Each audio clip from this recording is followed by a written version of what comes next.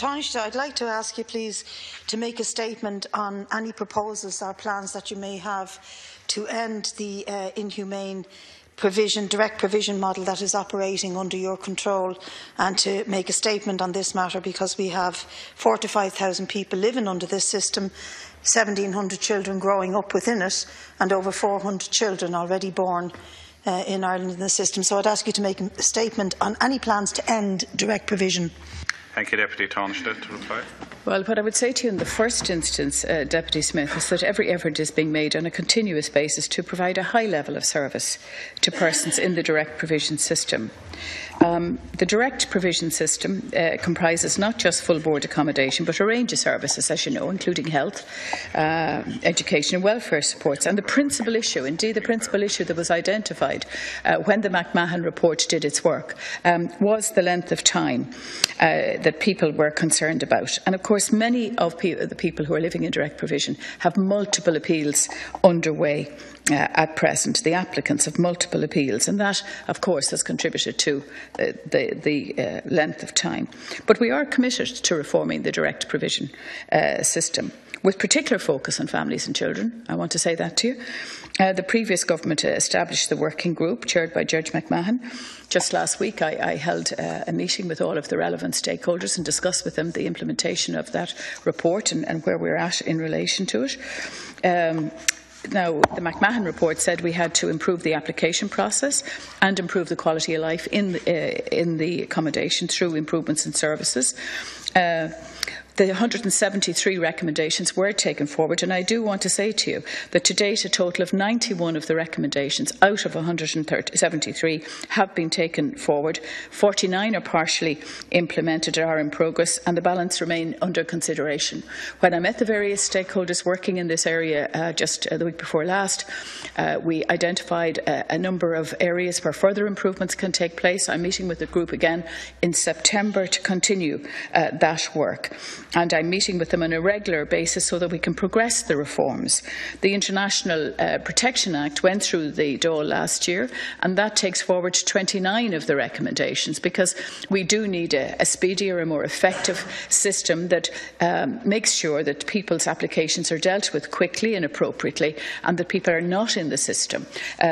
Many thousands of cases have been heard in the last year, and so the number of people who are in direct provision now over 5 years has decreased hugely. In fact, the vast majority have now moved to being under 3 years. So there's been a very substantial change, particularly in relation to the main recommendation that the McMahon report highlighted. And there's also initiatives in relation to standards of accommodation and better accommodation and cooking facilities for families. That is moving ahead in quite a number of the direct provision centres. Thank you, Taoiseach. Deputy Smith.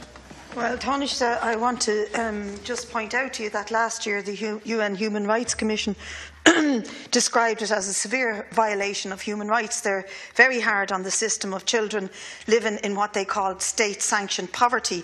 Now, you're aware that there's an allowance of €19.10 a week for each adult in direct provision, and that was set in 1999 and has not changed. I did an index calculator on inflation, and actually today that figure should be a meagre €27.50. But instead of looking after people in direct provision, we're paying out millions to the companies who are making vast profits in providing the accommodation. And yet all of the evidence shows, Taoiseach, you must agree, that there are severe mental health issues with thousands of adults and children living in an environment where they've no control, where adults are not allowed to work or study, where children are not even allowed to bring their mates home to play with them. So could you please comment on those kind of humane issues that are outstanding in dealing with this issue? Thank you, Deputy Taoiseach. Well, as you know, a decision was taken by the last government to increase, for example, the money paid in relation to children, not in relation to adults, but in relation to children. There was also the Department of Education, former Minister Janice Sullivan, made the decision about children moving on to third level. It was a small number, but that decision was taken to make sure that children in direct provision could access third level places as well. And there were the other changes which I've spoken about. Obviously, as I said to you at the beginning, we do want to provide a high level of service to persons who are awaiting assessment as we can. A number of centres have been closed. Every effort has been made to improve the standards of accommodation. It's a serious issue. We discussed it again with the NGOs who were in, as I say, last week. And there are child protection policies in place, there's child support policies in place, and we clearly do want to ensure that the Commissions meet international human rights standards. I mean, I certainly want to ensure that. I've very recently agreed that the Ombudsman for Children, that the Ombudsman would have a role in relation to direct provision, and that's been widely welcomed. That ensures that you have an outside person, and there's also inspections that you have an outside person now who can also make recommendations to changes that they consider necessary. Thanks, Deputy Smith.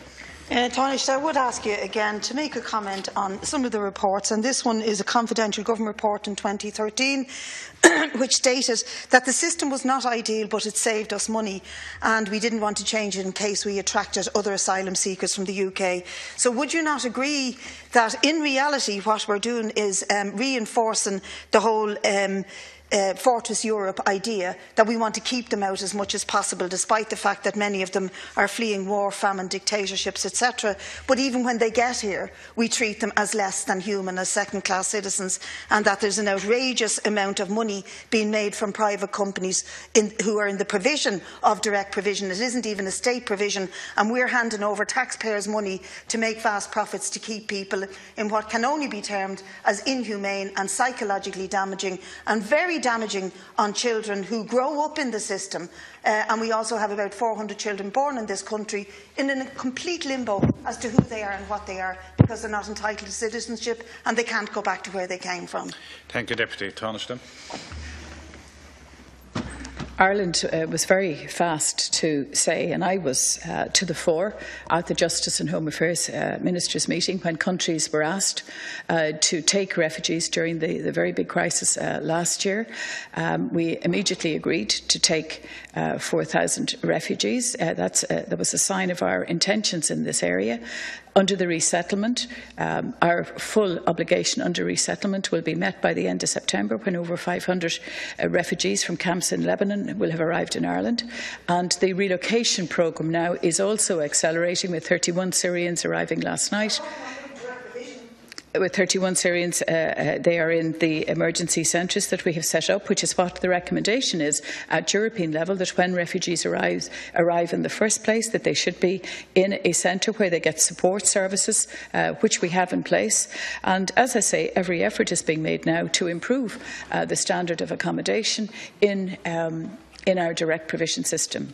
I assume you have visited some of those centres. I mean, certainly I've been to varying centres, and I do think the recommendations in the McMahon report in relation to providing better accommodation for children and families where they have their own cooking facilities, we are trying to move to that as quickly as possible. Okay, I'm moving on.